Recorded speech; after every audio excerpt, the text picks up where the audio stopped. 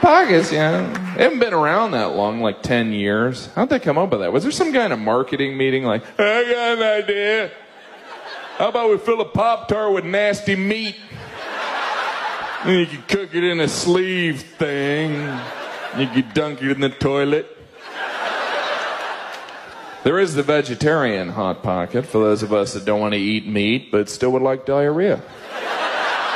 Diarrhea Pocket. There's the lean pocket. I don't even want to know what's in there. Imagine the directions. Take out of box, place directly in toilet. Flush pocket. Recently they introduced the breakfast Hot Pocket. Finally. I can't think of a better way to start the day.